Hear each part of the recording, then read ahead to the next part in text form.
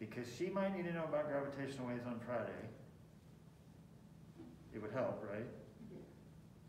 We're supposed to do a topic following this on Thursday, following what we're going to do today, but I can slide gravitational waves in this Thursday and hold that topic off till next week. That way you'll get introduced to gravitational waves this Thursday. Would that help? I mean, yeah, it would help me sound a little bit smarter than just astrophysics. Yeah, we'll do it. We'll do it. We'll do gravitational waves this Thursday. It's a one lecture topic, Okay. but yeah. So we'll do that. Thank you. So I'll change the topic. Well, I haven't put it up yet, but I'll change the topic for next week or for next Thursday. Also, I know I had your homework due this Thursday. I think I'm actually going to hang it. I'm going to hold off and have it due next Thursday because I'm just going to give you one more problem, and that's going to be the last homework problem of the semester. And I don't want to give you a quiz over the 3 I've given you and then give you a 1-question homework assignment. So you're going to have a total of 4 questions, but it'll be due next Thursday. And I'm going to have to rewrite my office hours tomorrow because I have to go to the doctor tomorrow at 4, which is usually in the middle of my office hours. So I'll reconstruct my office hours this week and let you know when they're going to be. Okay. Well, it got weird last time, didn't it? You think it could get any weirder? Yeah, it will. It can always get weirder.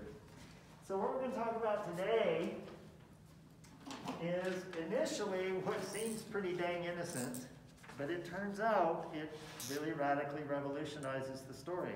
Okay? So, just a very quick review. Originally, when we talked about black holes, we talked about the Schwarzschild black hole, and we first and foremost expressed it in Schwarzschild coordinates, which I will write up just for review.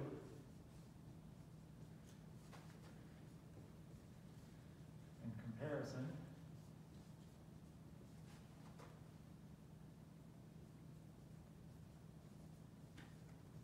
Okay. Now remember, that is the metric outside of any spherically symmetric object, but it happens to turn out to also describe a black hole all the way down to r equals 0.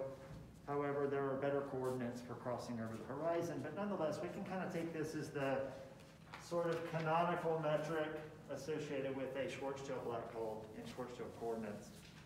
And an interesting observation about it is that while GR was founded in about 1915, the Schwarzschild metric was founded about 1 year later.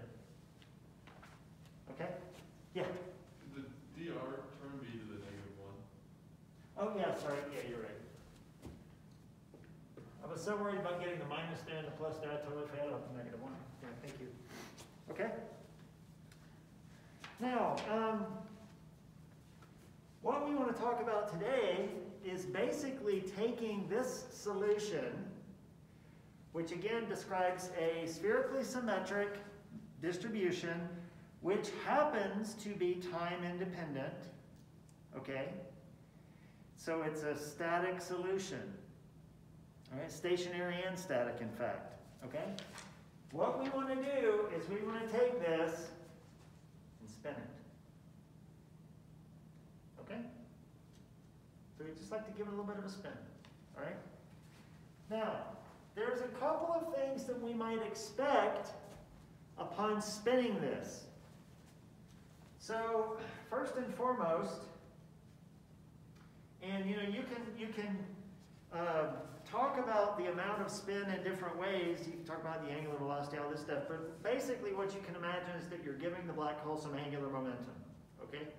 So you start off with a spherically symmetric black hole, the Schwarzschild, and you spin it, you basically pick an axis, a spatial axis, and you give it some angular momentum about that axis. So you give it some J.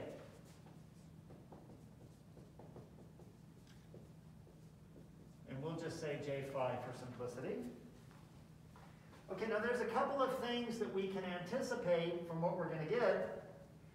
First of all, it will still be static. That is, if you spin it, if you just give it some angular momentum and let it go, it's going to just keep that angular momentum constant. So the solution will not change with time. So the solution will be static but not stationary.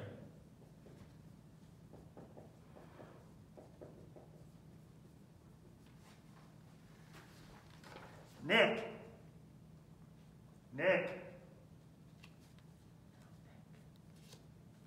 Kiana.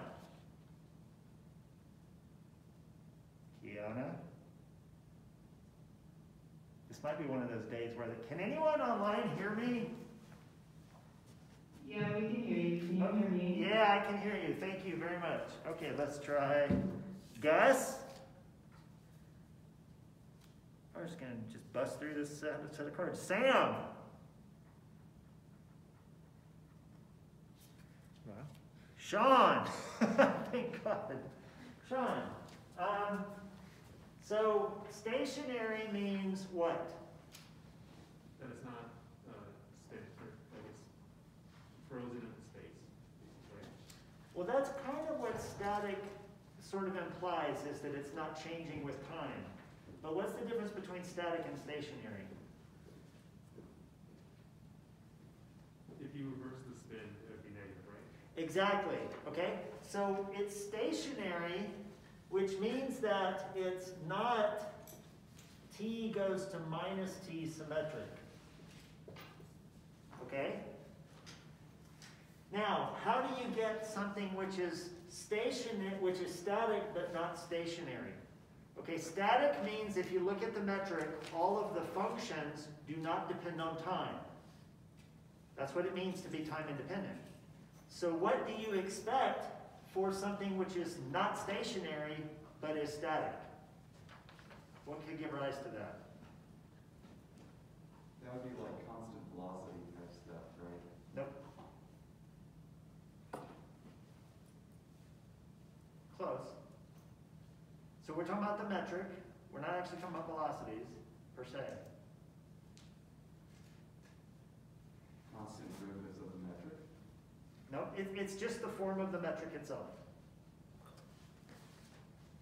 So I want it such that if I send t to minus t, the metric changes. Linear dependence on time? A linear dependence on time in what sense? I mean, it doesn't depend on time in the coefficients. Joel? You want to have cross terms in the sense that you have dt's multiplied by other. Exactly. So when we're writing down the metric, remember it's all these functions times the coordinate differentials. Normally we have dt squared. That's always in there. But, and that's invariant under t goes to minus t, obviously. But if we had dt times some spatial component, then since this is linear in dt, that's going to change sign under t goes to minus t. All of the rest of the functions in the metric are time independent, but you have to have the differential dt. And if you just have a linear dt term, then it's going to change sign, okay? So what I'm saying is we can expect this in whatever metric is describing a spinning thing, okay? Now, here's another thing to expect. Sorry,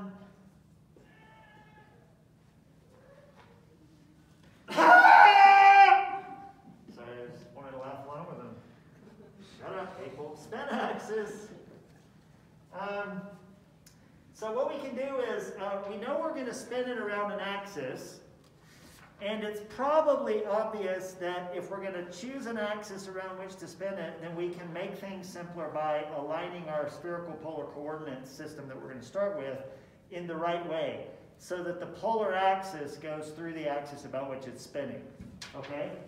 So spin axis aligned with polar. We don't have to do that, but it obviously makes the picture much prettier when we do. But what we can then do is expect theta dependence. Okay? So remember, in spherical polar coordinates,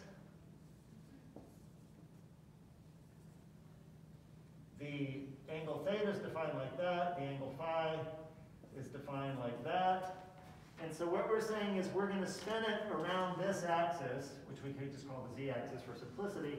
We're going to spin it around the z-axis, and what it's going to do, if you imagine this, if you take a sphere and you spin it fast enough, it actually becomes a spheroid.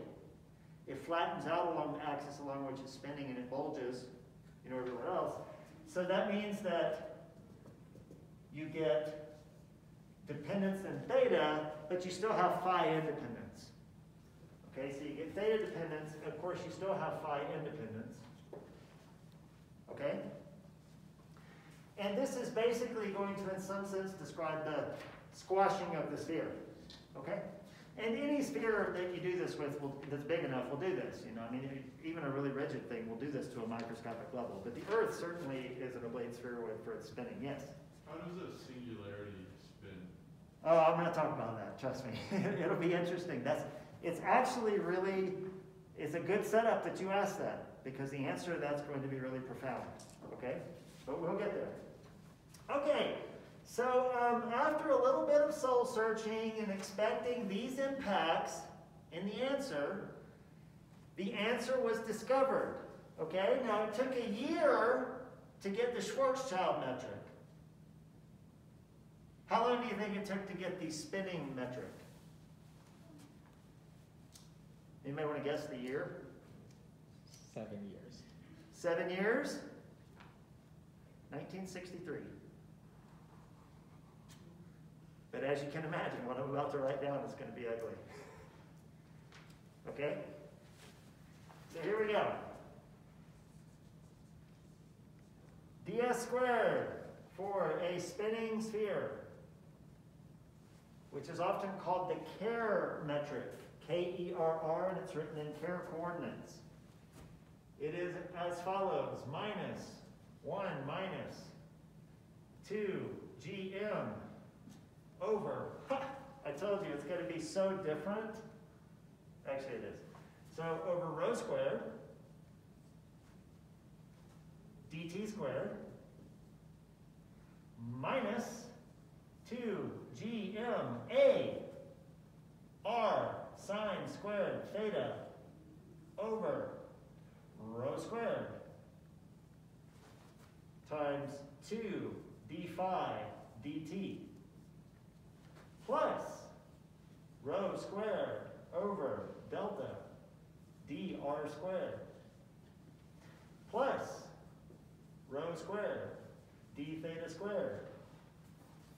I'm not even close to done. Plus sine squared theta over rho squared times r squared plus a squared squared minus a squared delta sine squared theta d phi squared.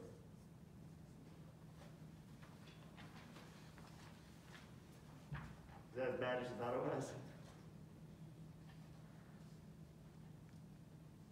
He almost waited for Mathematica. No, I'm kidding. He didn't use a computer to find this. Okay. So, actually, sorry, I called these Kerr coordinates, and they're not actually Kerr coordinates. It's the Kerr solution, but the coordinates that he's using are called the Boyer-Lindquist coordinates.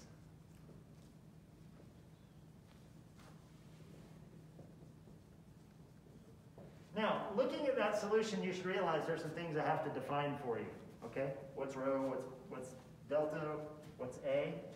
So it turns out that A is simply the ratio of the angular momentum, which is angular momentum associated with rotations in the phi plane.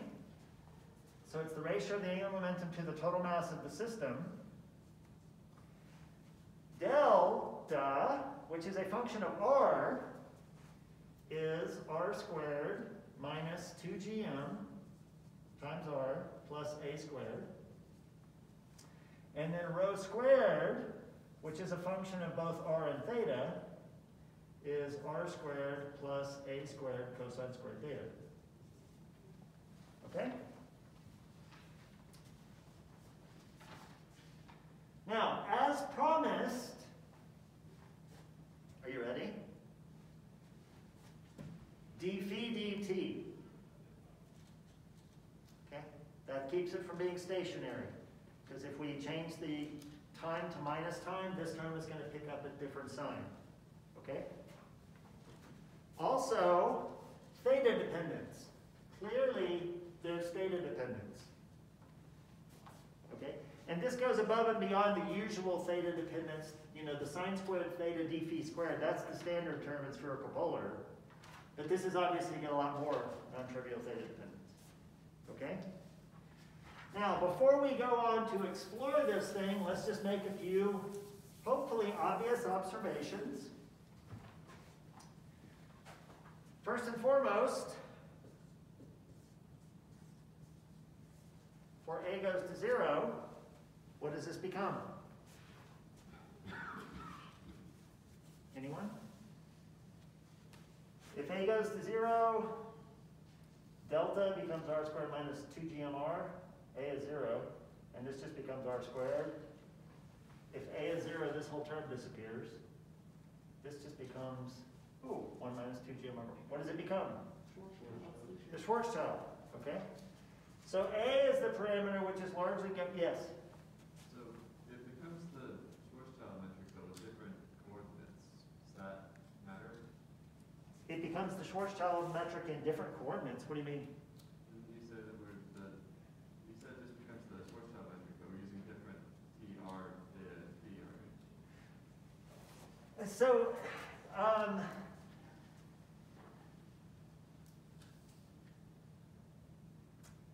let me think.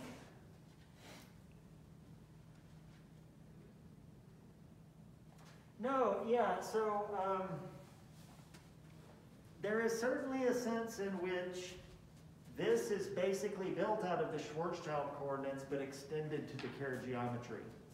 But you don't really want to give them the name Schwarzschild coordinates.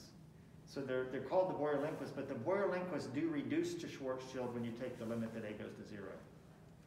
So, yeah, you're right. We don't actually have to do any coordinate redefinitions when we take this limit. And you can see this will reduce to this if I take a to 0. Does everybody see that? I mean, if you don't look at the whole thing, just look at a few terms and you'll realize it just reduces to that. Okay? All right. For r goes to infinity,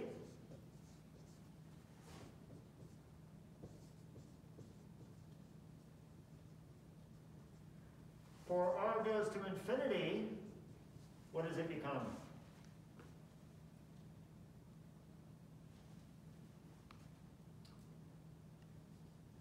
Is it just flat?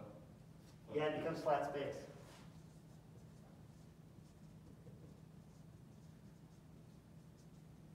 It becomes Minkowski space, but in spherical polar coordinates. So it's minus dt squared plus dr squared plus r squared d omega squared.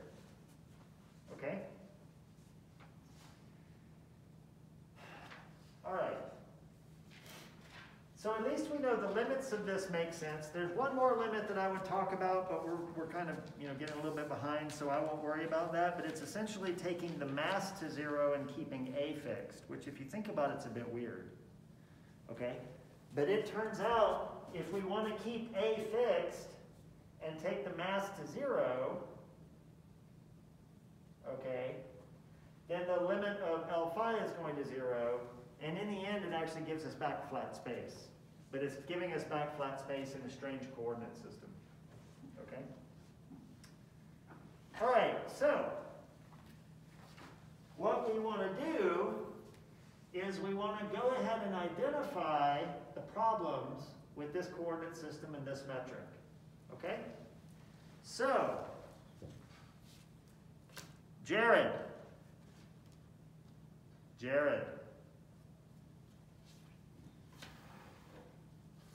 I'm just going to start picking who. Paul. I'm assuming that one. I'm going to get the one on the screen. Paul. Yeah, I'm sorry. That's okay, Paul. Paul, for what values of rho and delta do you think this thing's going to have some problems? 0? Yes. When rho is 0, let me see. When rho is 0, and or when delta is equal to 0, we have some potential problems, because obviously this is blowing up, this is blowing up, this is blowing up, okay? Now, hopefully we learned from the Schwarzschild solution that just because something is going to infinity in the metric, that doesn't necessarily mean that things are going singular. If it's not going singular, but stuff's screwing up in the metric, then we are experiencing what's called it rhymes with coordinate singularity. A coordinate singularity, yes, very good. You're very good at the rhyming. You should be a poet, you know it, because you rhyme all the time. Okay, so we should ask whether rho goes to 0 or delta is equal to 0 is a coordinate singularity or if it's true singularity. All right, well, first and foremost, rho equals 0 is a true singularity. All right? Rho equals 0 is a true singularity. But it turns out a very, very interesting one. And then we'll come back and we'll talk about rho equals 0. So, remember, rho squared is defined as r squared plus a squared cosine squared theta. Okay? Now, a is fixed. A is not a function. A is just how much angular momentum with respect to mass we're giving this thing. So just imagine a is a constant. It's non-zero. These, of course, are functions of where you are. Okay? So for rho squared, or rho to be 0, what does r have to be? Square root of negative. So these are all squares. So if rho is 0, this is 0 equals r squared plus a squared cosine squared theta. So what does r have to be? Negative a squared cosine. 0? Now r squared can't be negative anything. Is it 0? It's got to be 0. So r is equal to 0. Is that the only thing we need? What else do we need? This term is now 0. What about this term? Well, this is not 0. A is a fixed constant, so we need this to be 0. So what does theta have to be? Pi over 2. Theta has to be pi over 2. Okay? Well, that's kind of interesting. Because normally, when we're dealing with, polar coordinates and the singularity is at r equals 0, it's at r equals 0. It doesn't matter what any of the other coordinates are. However, this thing is not blowing up when r is equal to 0. It's blowing up when rho is equal to 0. And it turns out that rho is equal to 0 is a true singularity. Okay? Now, if I say this, you should ask me, how do you know that? And the truth is, we have a scalar curvature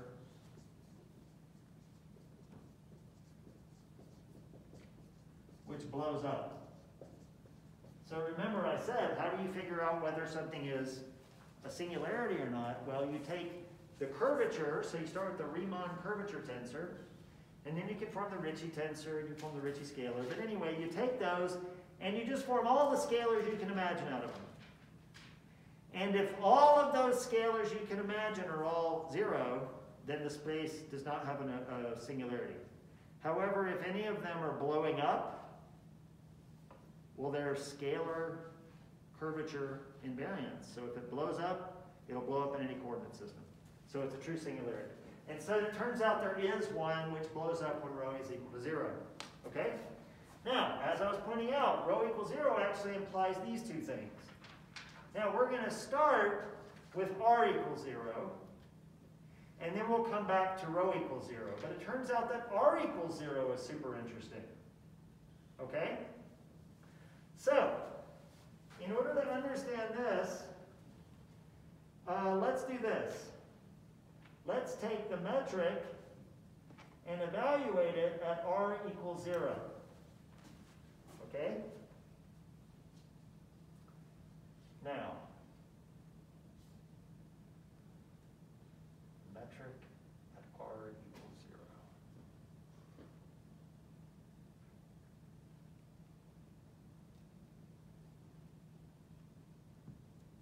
second.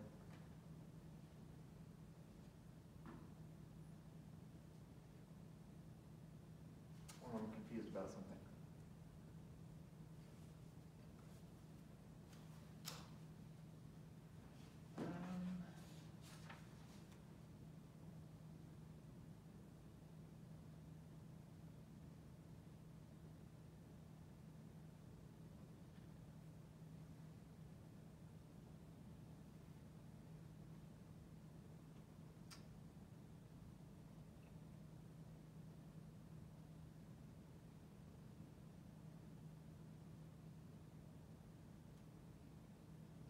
One minus two GM.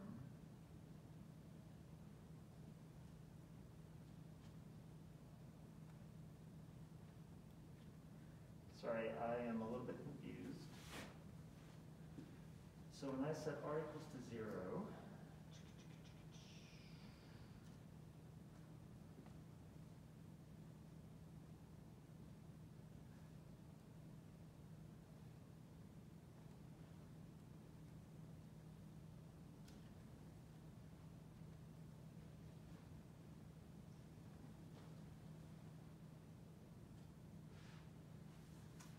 okay, maybe you can help me. For some reason, I have minus dt squared, and it is not obvious how setting R equals to 0 is giving me that this is just minus 1. Should that be a rho squared in that term? Because if you take a goes to 0. Wait, rho squared in what term? And the dt squared. Here? Yeah, should that, because if you take a goes to 0 and plug in rho squared equals r squared, you don't get the Schwarzschild child. You get 2gm over r squared instead of 2gm over r. And that's been bothering me for like 10 minutes. Hang on.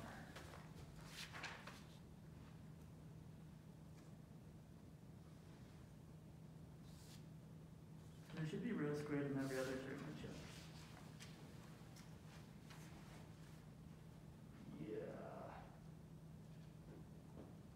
So you're saying this should be just rho? I think. That would give you 1 minus 2gm over r when a goes to 0. Yeah. And then rho squared over delta.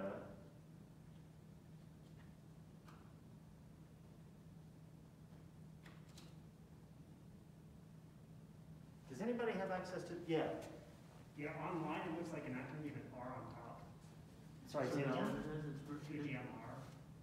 Oh, shoot, that's it. Sorry about that. That's 2GMR. That solves everything. I had it written in my notes very tiny and I missed it, so thank you. Yeah, I think I didn't have it in the original version and then I was like, oh shit, I need an R, and I put it in super tiny to the point where I couldn't see it, so thank you for that.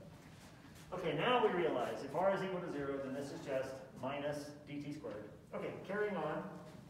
Then we have plus a cosine theta d theta squared plus a sine squared theta, or sine theta squared d phi squared.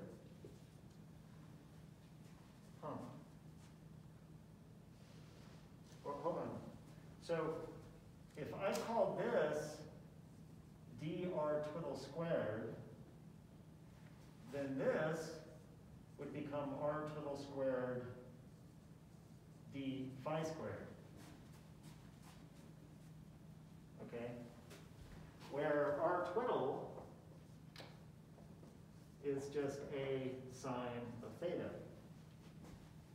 Okay? Now, theta lives from 0 to pi, so this means that r twiddle lives from 0 to a.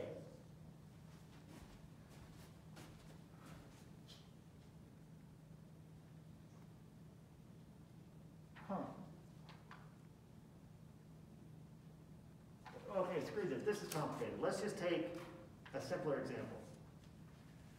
Let's take the Minkowski metric in spherical polar coordinates.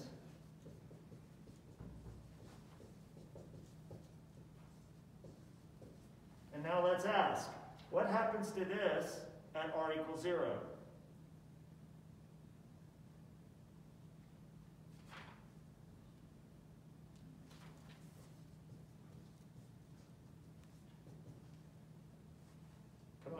Because what happens to this term?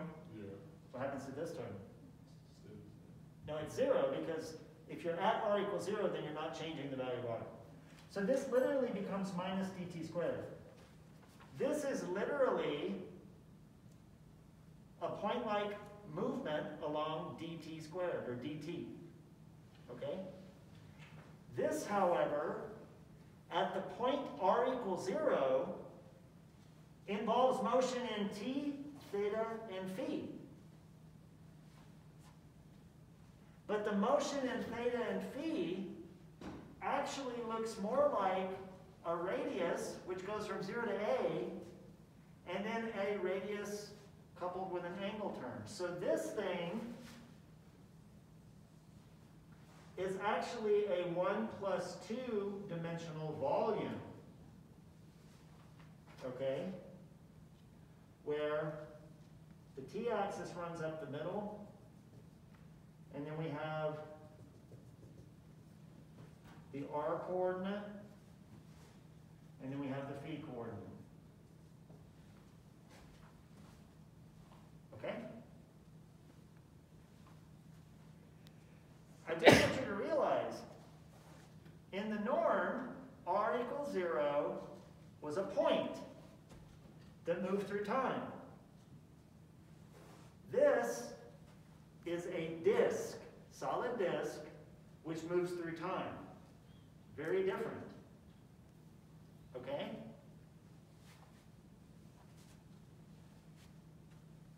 Does that make sense to everybody? So this guy is just the t-axis, and a point moving along the t-axis. This are these disks moving up the t-axis. Now are you ready? I hope you guys are ready. R equals 0 is not the singularity. Where's the singularity?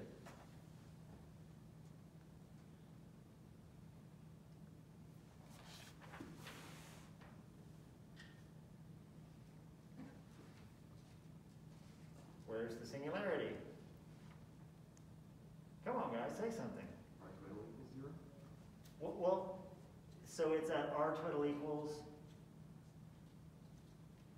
theta equals pi over 2. Sine of pi over 2 is, so a, or r total is a. So from this picture, what is the singularity? It's a disk.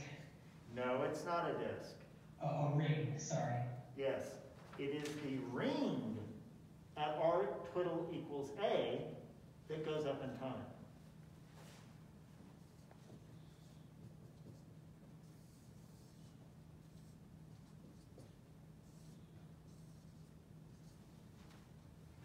Very different from the r equals 0 singularity of a Schwarzschild black hole.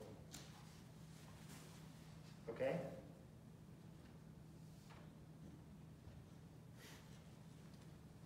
Now, couple of very, very important points. Number 1, did you expect this? I've heard regularity, so I was wondering if it was going to somehow come up, but Well, think about it this way. With a Schwarzschild black hole, how many parameters define the black hole? 1. What is it? the radius. Well, it's the radius, but it's also it's either the radius or and it's the radius of what, by the way? Not the singularity, because its radius is 0. It's the radius of the event horizon, and that is directly related to what quantity? The mass. Look, folks, when you make a Schwarzschild black hole, there's only one parameter in it, it's m. G is the universal gravitational constant. M is the only parameter in this. Okay? Well, it turns out that the singularity being point-like is fine. Okay? However, the Kerr black hole is defined by how many different quantities? And don't look at the equations, just think about what you're doing. You're taking a black hole with some mass m, and you're giving it a spin. So how many quantities? Two. We should not expect the singularity to look just like the singularity of a normal black hole. The singularity should in some way reflect, oh, you're giving me this other parameter. And this is how it's encoding it. The singularity is actually stretching out into a ring, the radius of which depends on how much you're spinning the black hole. In fact, if you reduce the spinning of the black hole to 0, then rho goes to 0 is equal to r goes to 0, and you just reduce back to this case. Okay? That's the first really interesting point. This is just encoding that our solution depends on two parameters. And this is reflecting that geometrically. Now are you ready for the awesome one?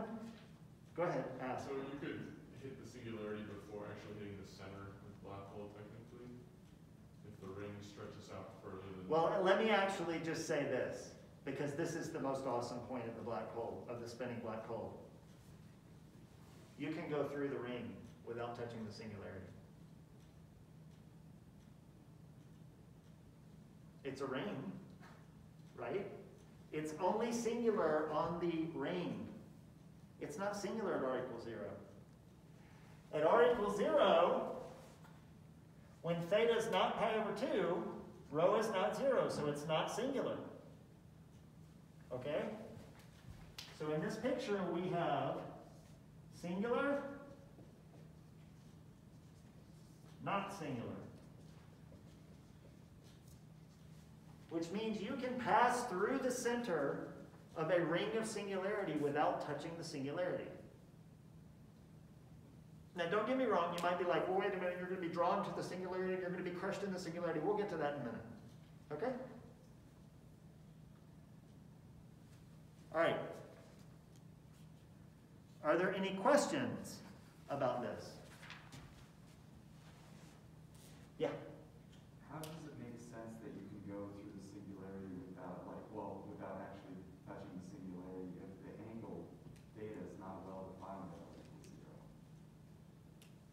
If the angle theta is not well defined at r equals 0? In other words, if you're passing through r equals 0, how do you know that you're passing through r equals 0 at theta equals 0 as opposed to theta equals pi over 2? Oh, no. This is definitely not the metric of spherical polar coordinates. You can take r equals to 0 and theta is still well defined. No. Yeah. I mean, normally you have r squared sine squared theta d phi squared. Okay, and if you're at r equals 0, that term disappears, and then you have r squared d theta squared. Okay? But notice, I can take r to 0. Rho squared is still a squared cosine squared theta. This term is non-trivial, so I can move in theta. This is just a very, very different beast than good old spherical polar coordinates in flat space. Okay? Now, you might have guessed that the angular momentum was somehow tied to the intrinsic spin of the black hole, but intrinsic spin that's quantum mechanical. This is not quantum mechanical. This is just taking something and rotating it. Now I should say, you might ask, how rare is this? How rare is a black hole of this form? What do you think? You'd expect all of them to be doing this? Exactly. Everything out in space is spinning. Even maybe just a little bit, but actually quite a bit. Yeah, I mean, everything has got angular momentum, and then it collides and it absorbs things, and it's spinning. And when it collapses, it's going to collapse to this. It's a good approximation to take the Schwarzschild, just the same as it's a good approximation to take the Schwarzschild for a planet or a star. Okay? But this is clearly a very important metric. All right? Okay, so we've got a ring singularity that I claim we can go through without getting fried.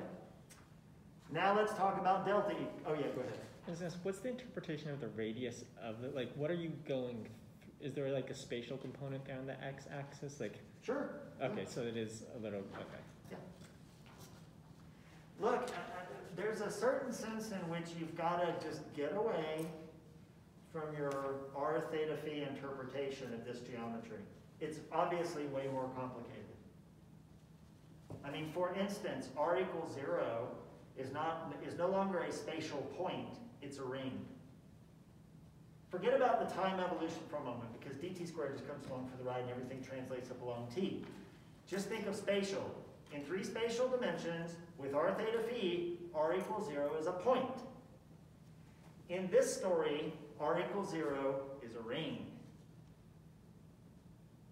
Okay? Just gotta trust it. All right. So now what we want to do, and we'll come back to that ring singularity in a few minutes, but now we want to address the rho equals 0 case.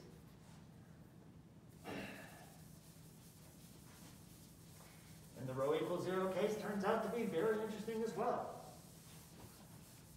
Ugh. So for the rho, for the delta, sorry, I keep saying rho, the delta equals 0 case, this is not a curvature singularity.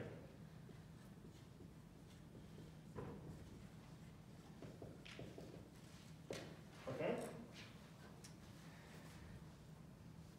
In fact, this is going to be a singularity in the same way that r equals 2gm was a singularity here. It's a coordinate singularity, and it actually indicates the presence of a horizon.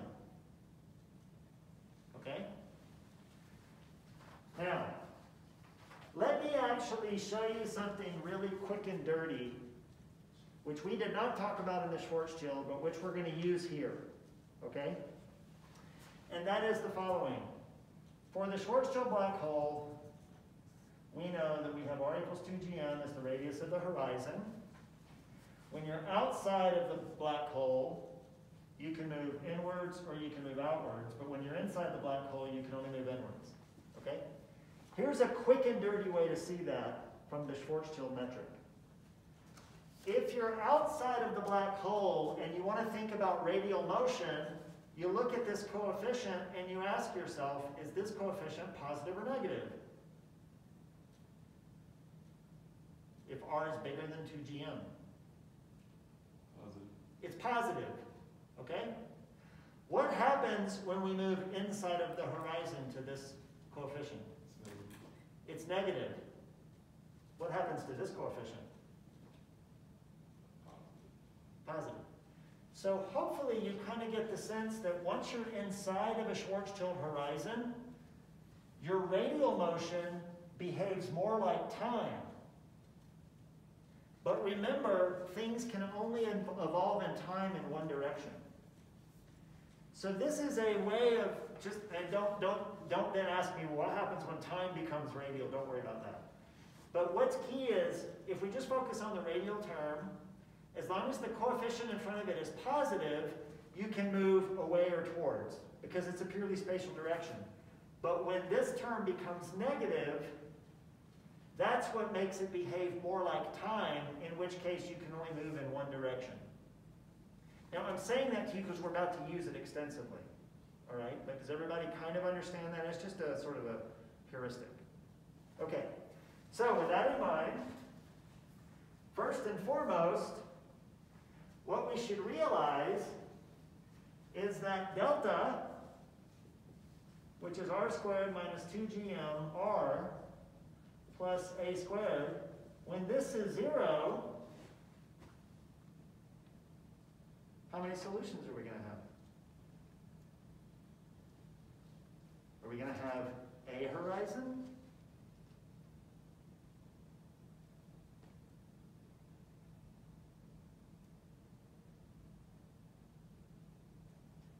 What's the degree of this thing? Will we have 2 horizons? You'll have 2. It's quadratic. We'll have 2. I mean, generally we'll have 2. Okay? So, it turns out that we can call these the plus and minus, and they take the form gm plus or minus the square root of g squared m squared minus a squared.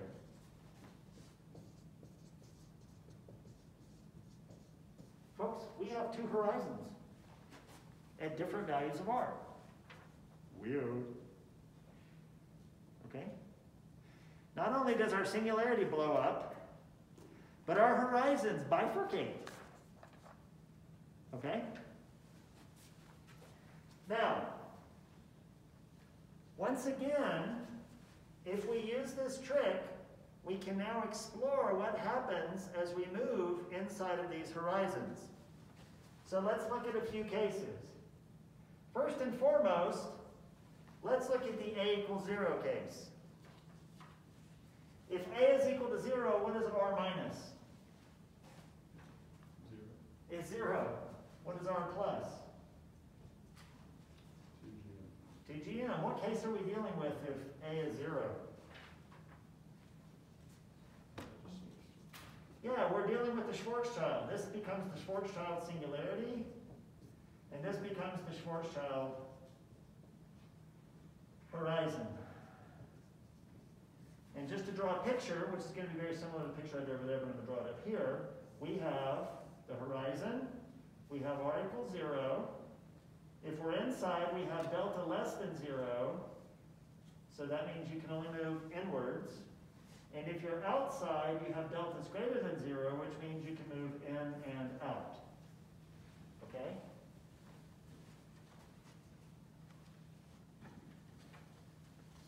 Notice, the sign of delta is what is determining the sign in front of the dr squared term. This is what I was saying we need to look at to figure out whether you can move in or out or just in. Well, the sign of this coefficient is determined by the sign of delta, because rho is squared. So if all you want to know about is the sign, you just need to know about delta. Okay? So when delta is positive, you can move in and out. When delta is negative, you can move. So this is just the Schwarzschild scenario in this language, because now we're going to extend it. So now let's consider the case where a squared is less than g squared m squared. Okay? So now we can imagine taking an a dial and turning it up from 0 up. Okay, obviously, something might happen when a squared equals g squared m squared. Okay? But for now, we're going to keep it less. And if you keep it less, then we are dealing with what is called the subextremal. And that'll be well defined in just a moment.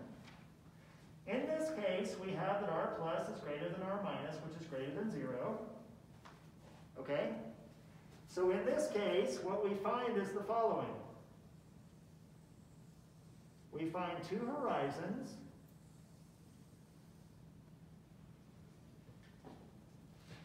Okay?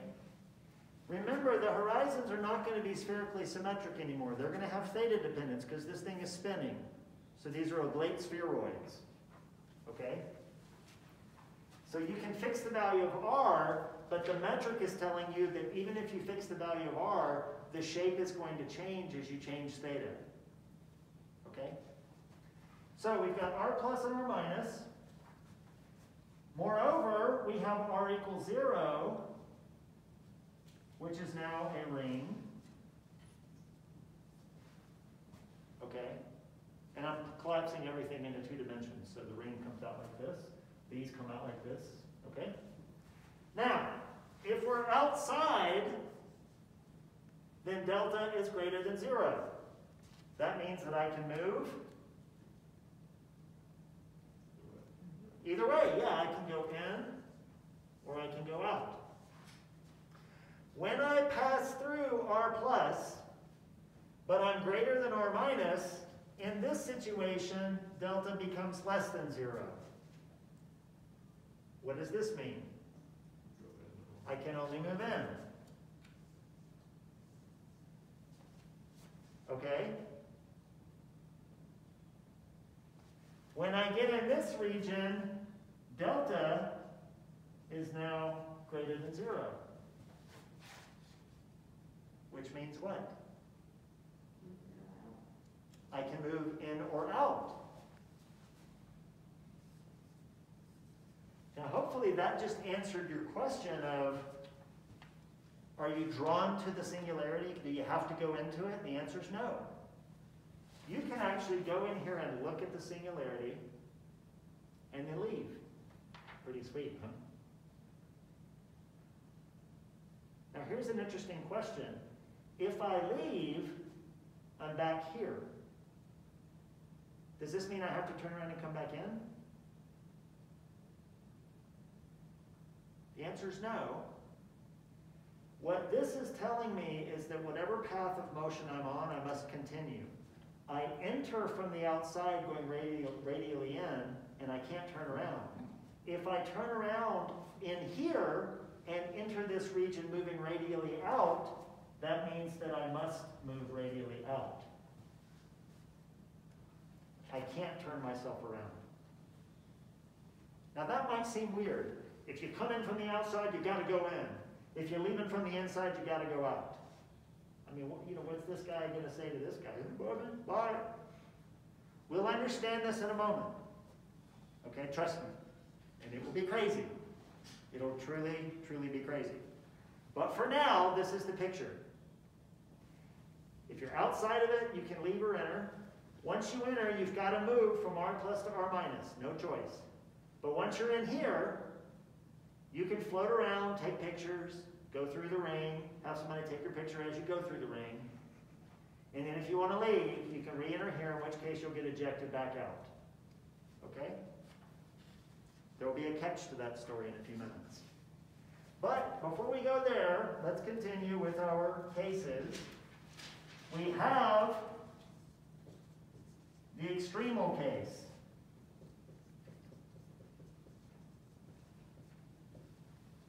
Okay? In the extremal case, what we have is that R plus is equal to R minus, which is equal to GM. Okay?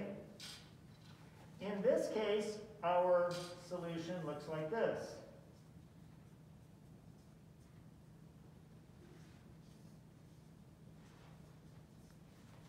Are you ready?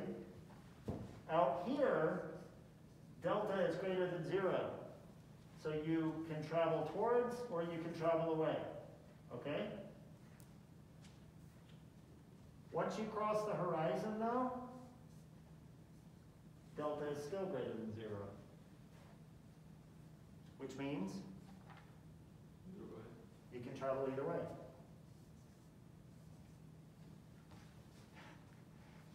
Who the hell wants to call that an event horizon? You can pass through it and then turn around and go back out. Is that the definition of an event horizon? It's going to turn out to be, for reasons that will blow your mind. But we'll get there. Okay? Last but not least, there is a squared greater than g squared n squared. This is an over extreme black hole.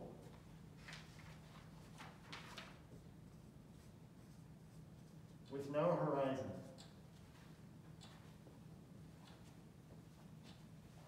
Okay? In this case, there is no delta equals 0. So this constitutes what we call a naked singularity. And we'll talk about this in the future. That is, this is a singularity in curvature which is not cloaked behind an event horizon in any way, shape, or form. Okay? It turns out these are illegal. But we'll say more about that later. Okay? But this is the extremal case, these at least are allowed. Okay? So, in order to understand what all this means, you could imagine that we should go ahead and skip to the maximal aspect of this story. That is, we should maximally extend this geometry, just like we did with the Schwarzschild black hole. Because remember, with the Schwarzschild black hole, we ended up with a horizon, a singularity, another external copy of M4, a white hole. We ended up with all that stuff. Well, let's see what that's going to look like in this case. Now, I could do something very similar to what I did with the Schwarzschild story, but we're actually going to skip ahead and we're going to go to one more powerful version. Okay? I'm going to erase this. I'm sure I'm going to regret it later. But here we go. Yeah, I'll hang on to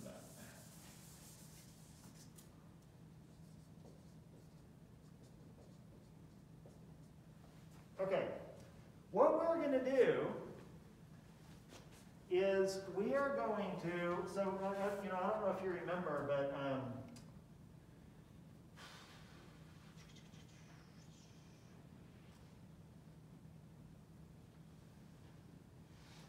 so in our Kruskal coordinate picture of the geometry for the black hole, we had r equals 0, we had r equals 0, we had r equals 2 gm, and t equals infinity, r equals 2 gm, and t equals minus infinity. Okay? And then we have here a copy of M4, and here we have another copy of M4. Okay? And then the nice thing about this was the light cones opened up at 45 degrees everywhere. So this makes it immediately obvious where you can and can't go. If you're here, you can go out, you can go towards, but once you're in here, you can only go towards r equals 0. If you're here, you can only leave, but once you leave, you can go back and forth, okay? What's disappointing about this, which you might think, it's not that disappointing, is that r equals infinity is way the fuck over there. Sorry, pardon my French. It's way over there, okay? And it's way over here. What we would like to do is to grab it and draw it in. Because then we're actually drawing the complete diagram of space-time. If we can just put infinity at a finite distance. And to do this, we're going to use what is called the conformal or Penrose, and I'm sure many of you have heard of that name, diagram. Okay? So this is basically going to be not just a coordinate transformation, but it's going to be a coordinate transformation to a conformally related geometry, and I'll explain what that means in just a moment. Okay, so let me go ahead and give you the coordinate transformation that we're going to use.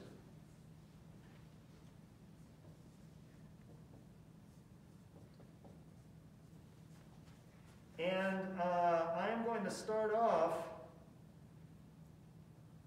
Okay, so I'm going to start off, let me actually come down a little bit. I'm going to start off by applying this to M4, which of course is minus dt squared plus dr squared plus r squared d omega squared, okay, with t, r, theta, and phi. I'm going to first apply this process to M4, and then we'll apply it to the other metrics, okay? So, what are we going to do? We're going to take t is the inverse tangent of t plus r plus the inverse tangent of t minus r. And then we're going to take as our new coordinate capital R the inverse tangent of t plus r minus the inverse tangent of t minus r. Okay?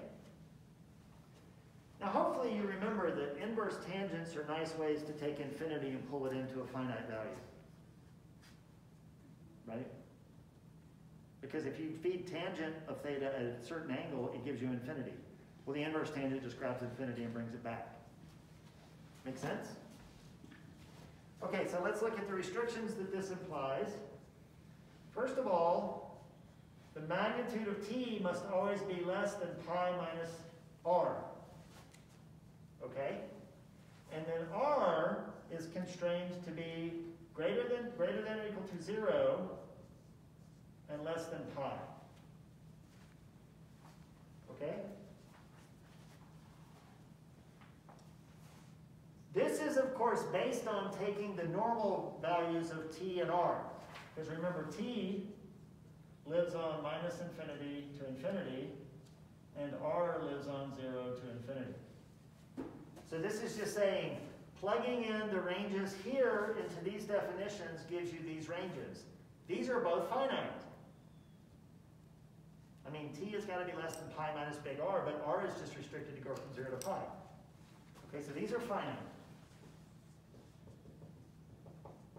So hopefully you can see that we took the infinite and we've made it finite. Okay? And that's what inverse tangent functions will do for you. Okay?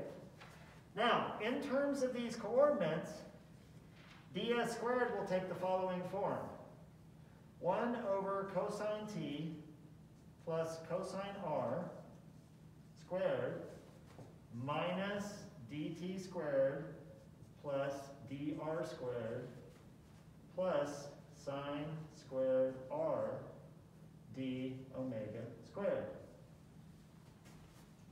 Okay?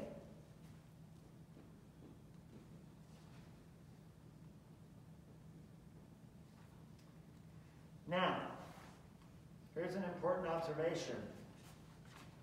Capital R is acting like an angle. I mean, think about it.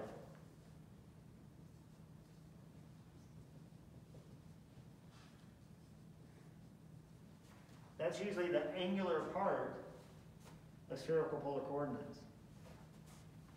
Okay, and R has this range. So R in this case is actually acting more like an angle. Moreover, this can be written as 1 over omega squared of t and r times ds total squared, where this thing right here is ds total squared. Okay?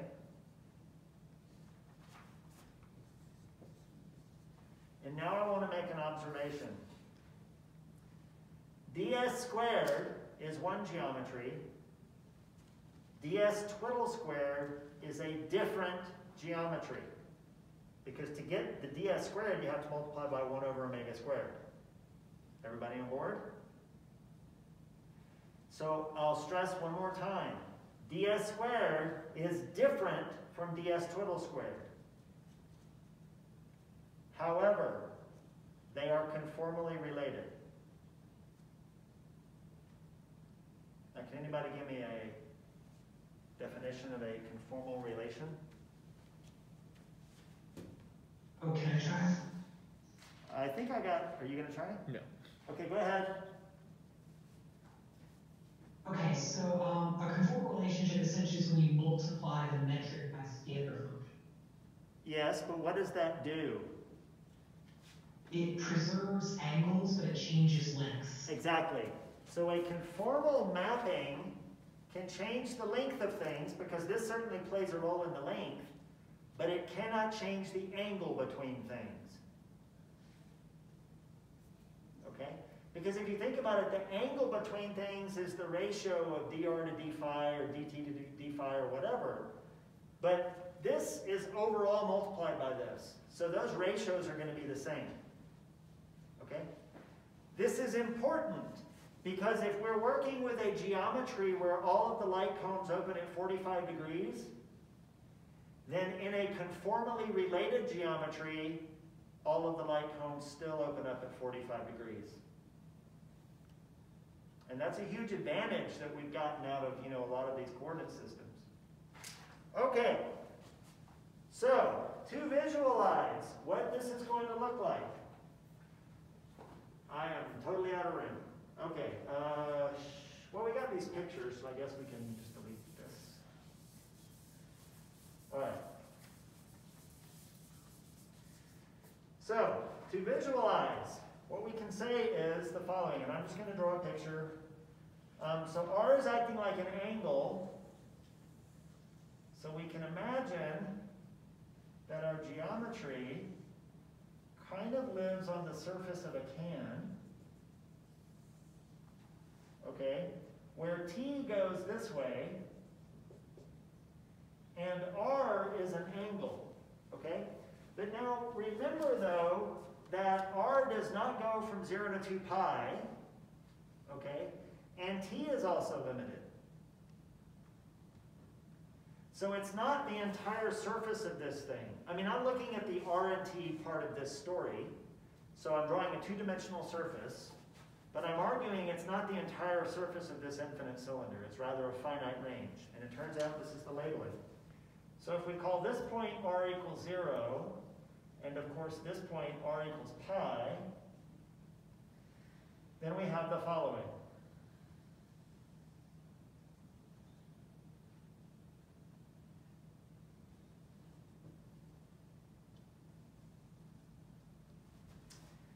So this point we could call t equals minus pi, r equals 0. This point we could call t equals pi, r equals 0. And then this point we would call t equals 0, r equals pi. All right? And then we live in the range of t that satisfies this and r that satisfies this. So what that means is that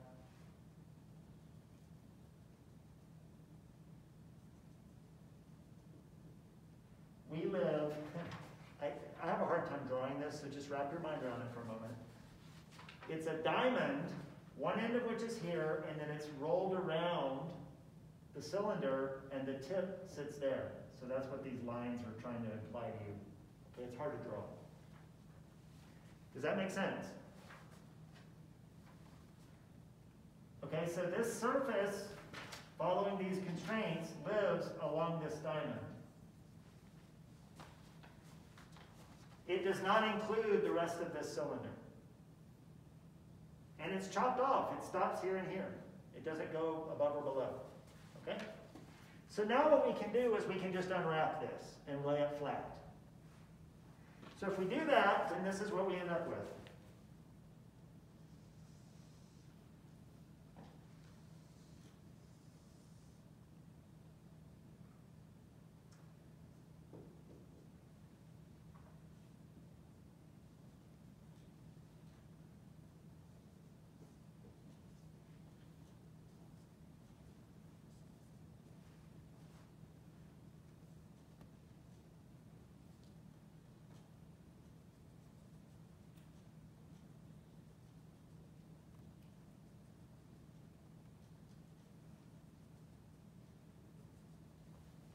Okay? Where what we're drawing is t equals constant lines. Whoops. So if I take t to be constant, then it's one of these lines that go like this. Okay? The r equals constant lines are like this. Okay? Clearly, this particular version of the r constant is r equals 0, and this is t equals 0. All right? Now, I just want you to notice, t equals infinity is on this. It's that point right there.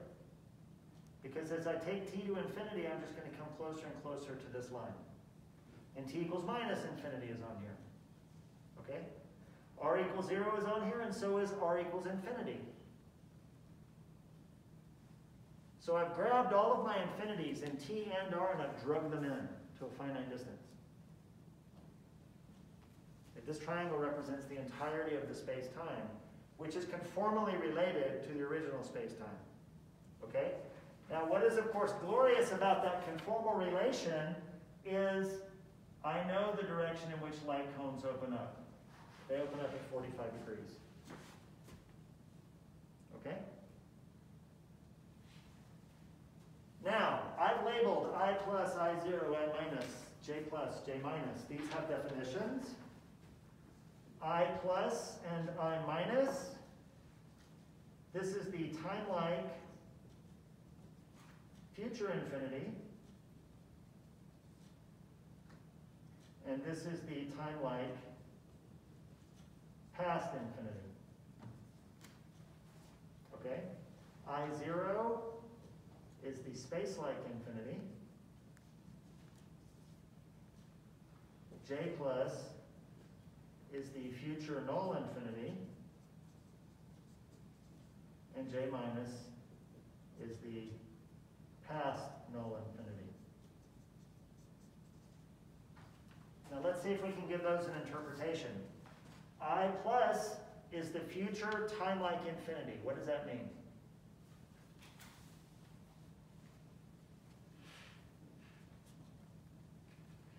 Well, what follows a time-like path? So remember? Well, let me ask you a question.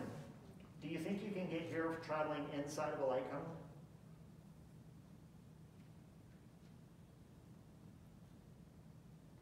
I mean, here's a light cone. Can you get to there? Yeah. Time-like is the paths which massive objects follow. So I plus is basically where any path that a massive object is going will eventually end up. It's infinitely far away, but it's finite on this diagram. So all massive objects must end there, and they must begin there. Remember, if you're a massive object and you live, 65 years, you begin and end, but these paths through space-time, they can be continued infinitely from t equals minus infinity to plus infinity. Okay? So this is where any massive object, that's where its path will end if it evolves infinitely. This is where it came from if we infinitely did it back. Okay? Now, these lines are where light will eventually end or begin. That's what we mean by future null and past null. Light travels along null paths. The word null might seem weird, but remember ds squared for light is 0. It's null. And then last but not least, I0 is space-like. This is the infinity that can't be gotten to by anything, either light or something that has mass. Something tachyonic could get there if it existed. Okay? Now, this is the story of a conformal Penrose diagram for Minkowski space. That is, of course, not where we want to take it. We want to take it to black holes. Okay, so I have a choice now. We are on the ending, and I have two very important pages to tell you. Should we finish this, or should we push it until next week? Who thinks we should finish it? Who thinks we should push it till next week? How about you guys online? Should we finish it or push it till next week? I got no response. I'd like to finish it for one, but it's whatever everybody else wants. Folks? I'm okay with pushing it to next week if that's what we want to do. How long will it take? It'd take about 10 minutes. We could argue about this for 10 minutes. No, let's just get through it in 10 minutes. I'll finish it next time. I'll finish it at the beginning of the next lecture, and then we'll go on to gravitational waves, because I don't want to keep you guys any longer than necessary. All right. So, well, we have something exciting to look forward to at the beginning of the next lecture. Trust me. You want me to stop this? Yeah.